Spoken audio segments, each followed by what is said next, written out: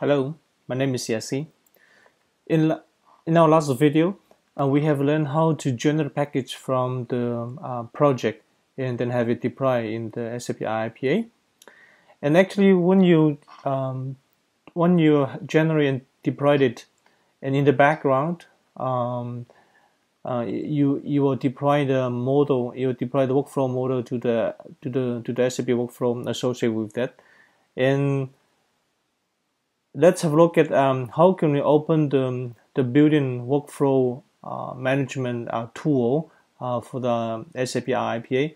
You can simply copy the domain of your account, and then you can open, and then you can replace the app with the LFP Launchpad, and then it will open the dedicated built-in workflow tool for your IPA tenant. Okay, so let's look at the workflow definition. As I mentioned, when we have the project deployed, and basically in the background it deploy, you have to deploy some workflow model, and then if you remember our process name, process maintenance, and then that's the right time, and as well as the approval for the user task as well. So yeah, that has been having a built-in workflow capability embedded into the SAP IPA.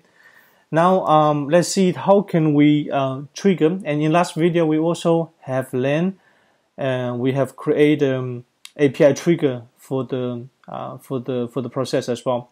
So okay. We will make how can we trigger this process, because we will need to have the API trigger. So that means we will need to make a post to this URL, and with the header, with the custom header, with the API key and with the payload.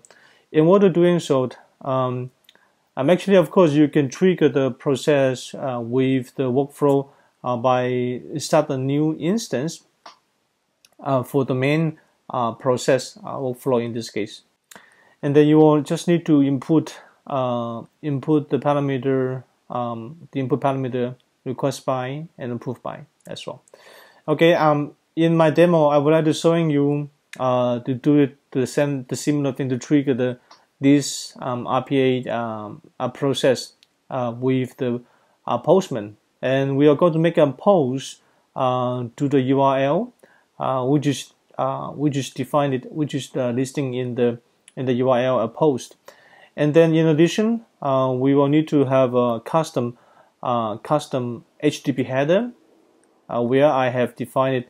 I have copied my header from. You need to copy your own RPA kit here.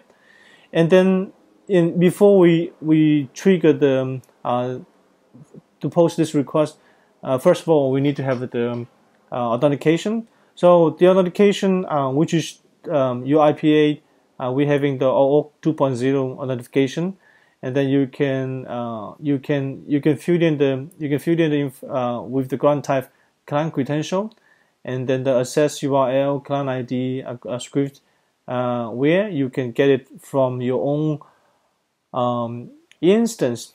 If you log onto your BTP cockpit, and then go to your trial account, and then go to your service instance, and then you will see in your SAP IPA tenant you have a credential key. You can simply open, and then you will having the client ID created credential, and as well as this URL to doing so. Okay. Of course, you can doing the same thing from the programming. Just fire the HTTP request. The first step, you will need to get the request. Okay, let's get the access token first. Let's get the new access token, which actually in the background it's make a post to that URL with the client ID and client credential, and as a result you should have the access token returned, and then you fill in the access token to our postman authentication setting here. When you have succeed to have the OAuth token, and then you can just use this token, and then in the background you are using your token, put a token here, and then now we are ready to make a post. And how about the message body? Okay, so the message body will be exactly the format like in the payload.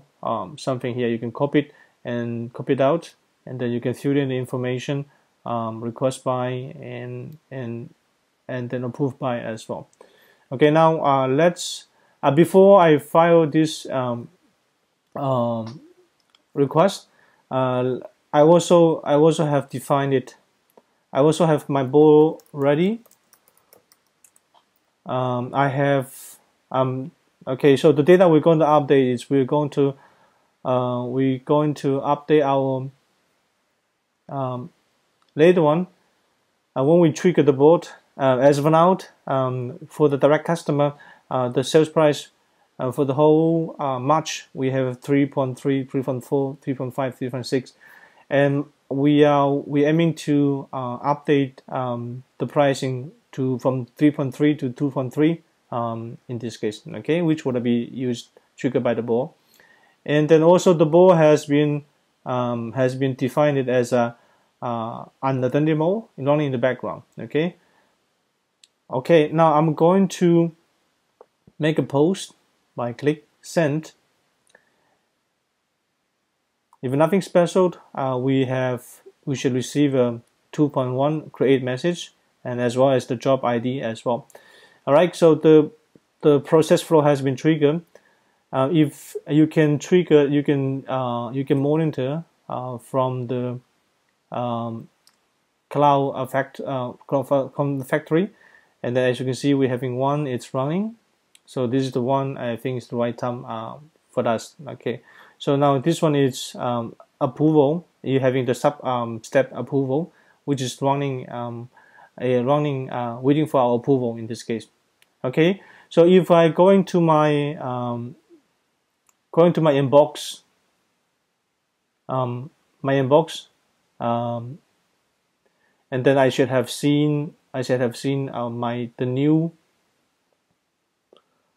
request. Okay, I have only having the request by, and then that's what we have defined. And then I would click approve, and then now the first step has been finished. If we're going back to the to refresh, and then we're going to see the bot. Now the bot has been triggered. Okay, now the bot is loading the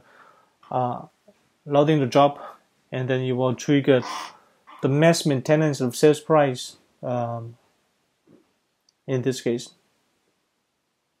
Okay, now it's reading the data from the Excel template, and you will looping the record by record, and then update the conditioning record, price conditioning. Now it has finished. First record, second record, and third record, fourth record. Okay, now the board has finished to update the mass maintenance for the price list. And then you will open the Outlook to send me the summary email. Okay, it's sending the email to me. In the meantime, if we going back to my S/4HANA cloud, if I refresh the page again, we should be able to see the condition amount has been updated successfully in this case. Okay, with that, I conclude this video, and as you can see, how we can very easily to design and reuse a desktop package of SAP IPA, and then to match up, to create some process, and to match up to orchestrate with some user task, and then the automation. And then for the runtime, we can trigger by API. We can also trigger from the workflow as well. Thank you.